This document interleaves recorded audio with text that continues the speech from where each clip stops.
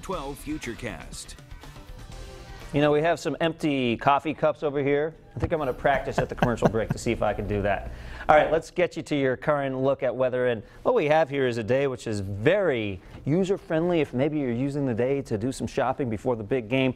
I'm actually using a wider perspective here because if I showed you a perspective that was too tight today, you wouldn't see much. I did want to show you where the snow will be going, and you could see it just stays to our north and west pretty much tonight through tomorrow morning, and then into Tuesday it remains quiet, not until late Tuesday morning, perhaps during the commute do we have the next system moving in. We'll talk about that coming up in just a second. Mostly cloudy skies over the capital city right now, and we will see a fair amount of cloud cover today. Temperatures at 25. Winds are out of the south at 6 miles an hour. In Narragansett, we also have some clouds with our temperatures currently in the 20s. 29 in Newport, 33 westerly, 28 New Bedford, 33 Block Island, and 24 degrees in Smithfield. Very calm right now. 6 miles an hour in Providence. Many places showing no wind at all. Those breezes will pick up just before lunchtime, and then we'll see some gusts of around 20 throughout the afternoon. Should not be a big deal, though, if you do have plans to do those errands. Now, notice on the satellite picture we have a few breaks in the cloud cover trying to show up, but overall the clouds will win out with more clouds and sunshine.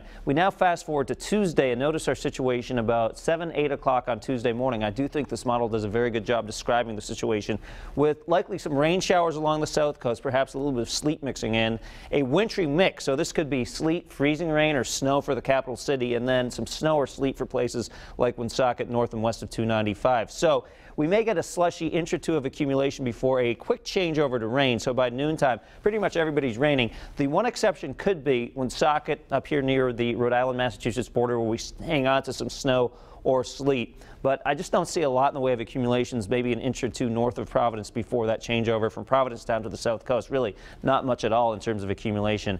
We'll keep an eye on this timing. Obviously, there could be impacts to the morning commute if the sleet or snow comes in just around the time when people are trying to drive to work. I do think the drive home will be a little slow because of the cold rain falling down. And the winds will get pretty gusty as well as these milder temperatures and the rain continues into Wednesday. Although Wednesday doesn't look like a washout, there will be periods of showers with those temperatures spiking into the mid-50s. Hard to believe that when we're sitting in the 20s right now.